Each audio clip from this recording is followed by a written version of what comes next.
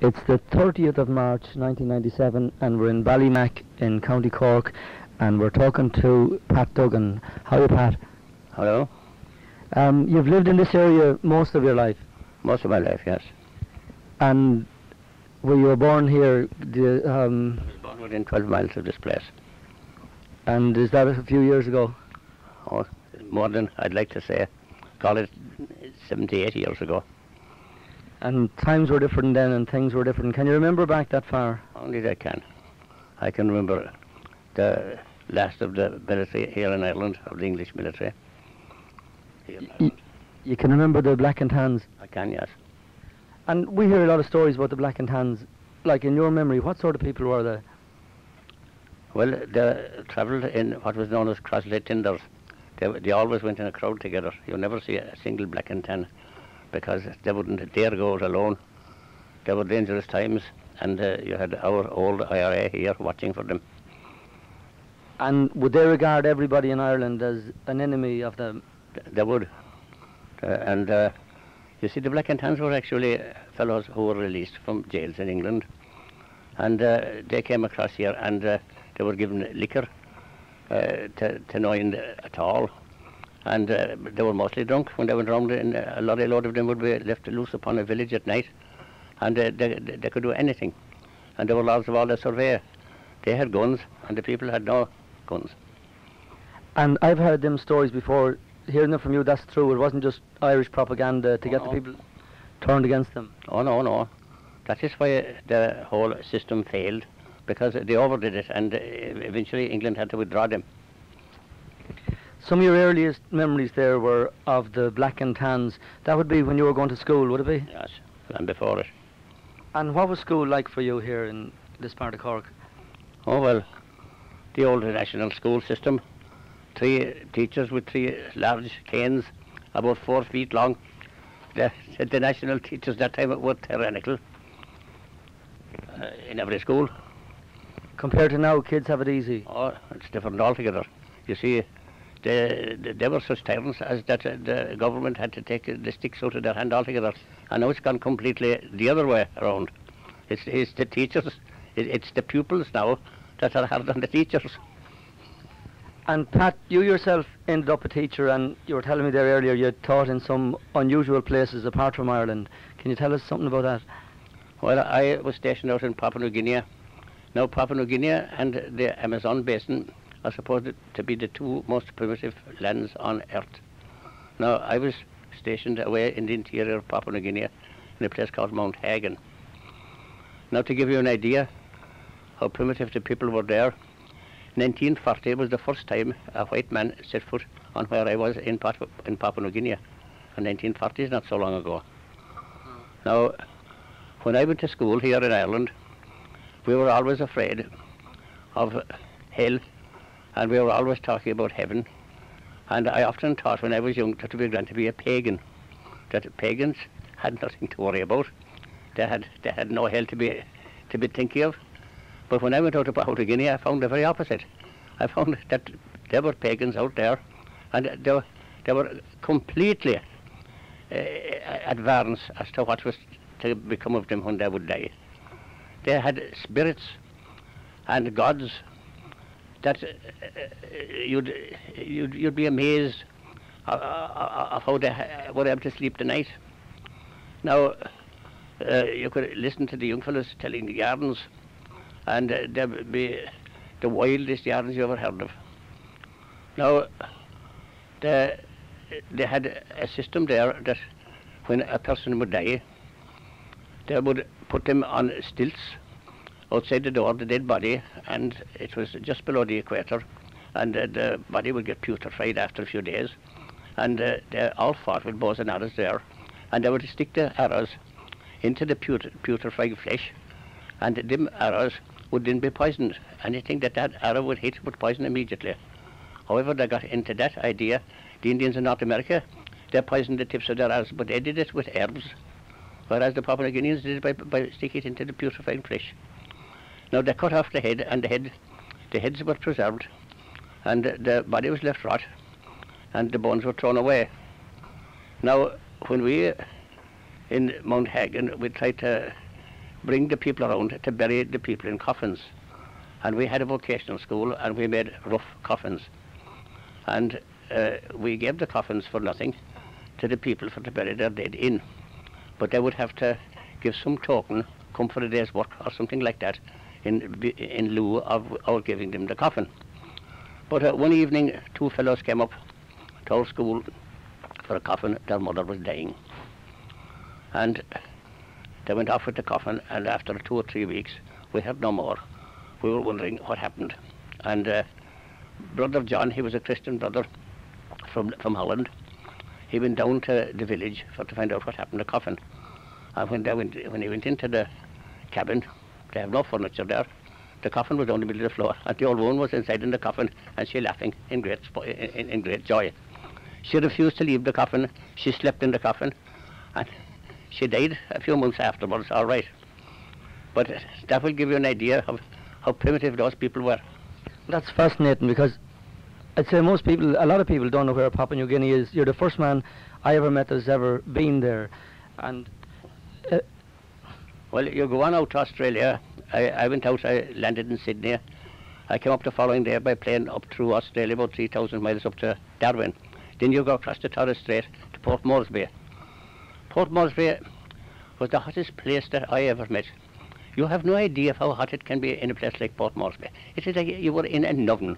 You couldn't sit down even. Everybody had to stand up and try and keep shaking their shirt to try to withstand the heat.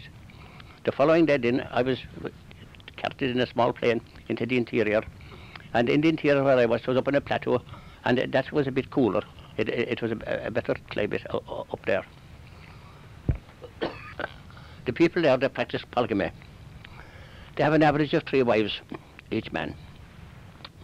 And you would wonder in a place like that you should have 3 times the amount of women as men if each man was to have 3 wives. Now, the same thing held out in Salt Lake City with the Mormons. They used to have 4 wives, and you say there should be 4 times as much women as men. If a man at any one time could have 3 wives or 4 wives. Now, if you make that out mathematically, it works out different. Because a man marries usually at the age of 28, and the girl is usually only 13 or 14.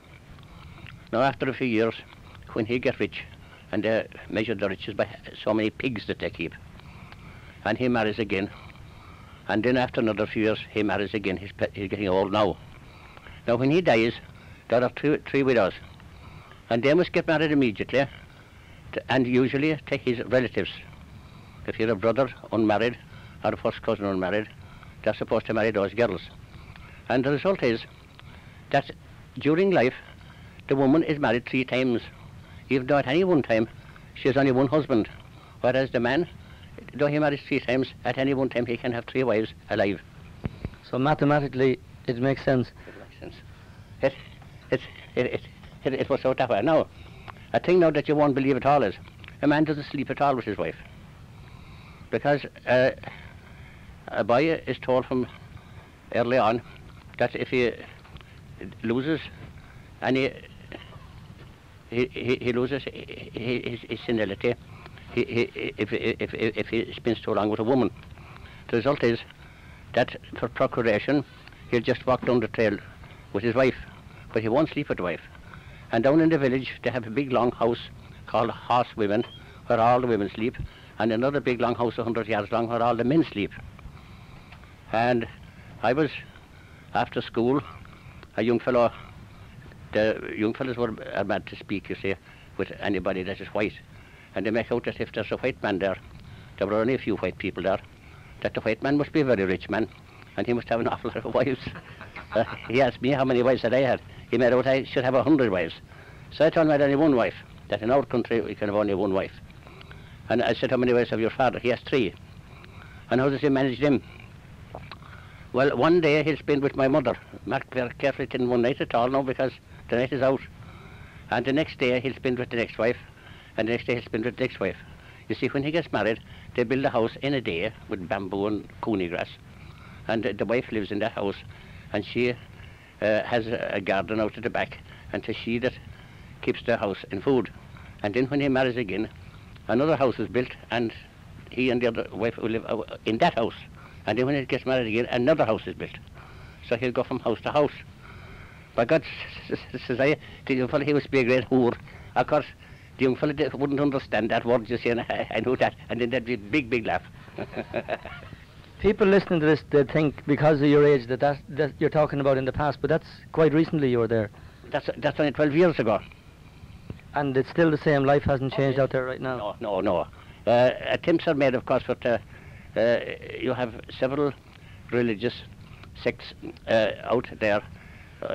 Names that I never heard of until I went out there. Seventh-day Adventists, Nazarenes, all those religions are out there. And when you set up there, you always give some service to them. Now, near us now, there was a Methodist church, and run by 2 doctors from America. They were qualified doctors, and they were also preachers in the Methodist church. And all day long they held clinics, all free of charge, of course. We, Catholics, ran our business, but also it was a school. We gave them schooling for nothing. And are they trying to change the lifestyles of the people out there? Yes, but unlike Africa, a strange thing about Papua New Guinea is that it is back, it's going as far as the influx of white people are. In other words, there are less white people now than what there were 20 years ago. The white people are deserting it, if you wish. They're giving it up for a bad job. And I think personally that the blacks themselves are nearly better off to be left to themselves.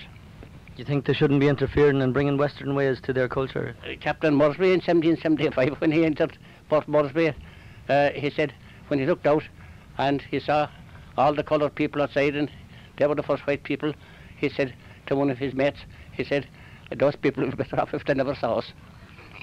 And I think that's been proved a lot of times in history, hasn't it, in various countries? It is true today. And Pat, you have a few interesting stories from Papua New Guinea. You'll see that every day. In the morning there now, the mornings there are wonderful. The 365 days a year, all the very same. Beautiful sun in the morning, and you'll see where the webs are on the grass down along, like a beautiful summer's morning here. Well, now, it's like that up to 10 o'clock. But a young fellow would come in there in the morning. We'd start school at 8 o'clock. And while he'd be waiting for school, you'd see him, you get a cockroach and a mouse trap, a homemade mouse trap at that. They're very handy. Down to the river, and he'll be back in no time with a kingfisher. The kingfisher knows a small bird the size of a robin. And then, with 2 pieces of bamboo, he'd make a flame with dry grass. And he'd be plucking the little bird whilst this would be there. And then he'd hold the bird over for a bit, and then into his mouth at the whole bird. And that was his breakfast? That was his breakfast. A kingfisher that he was after catching a few minutes before that? A few minutes before that. And then, when we'd go into school, then, where I'd be giving a class, a young fellow would be appointed to be at my back to keep off the mosquitoes, because it's a malarial place.